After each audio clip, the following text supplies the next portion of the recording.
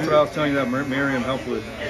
So we went to Wilson, the little junior high down the street, and we did free haircuts all day for the kids. Me, Miriam, and 2 other students here. Oh, cool. We did almost 100 heads between the 4 of us, from 12 to 4. That's awesome. And that's something that we usually try to do every year. Interview with you video. Yeah. Yeah, sure.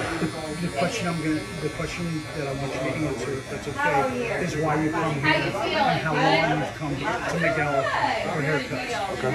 Cool enough? Yep. All right. I'll give you the go. How you doing? My name is Joey Haynes. I come over here from Iowa City. I actually drive an hour each way to come over here and get my hair cut. I think Miguel and I have been doing business, or he's been cutting my hair for 3-4 years now. Came over here and he gave me a really fresh haircut, something I never had before. I had so many compliments throughout the week for that haircut that I've just consistently driven over here ever since. So.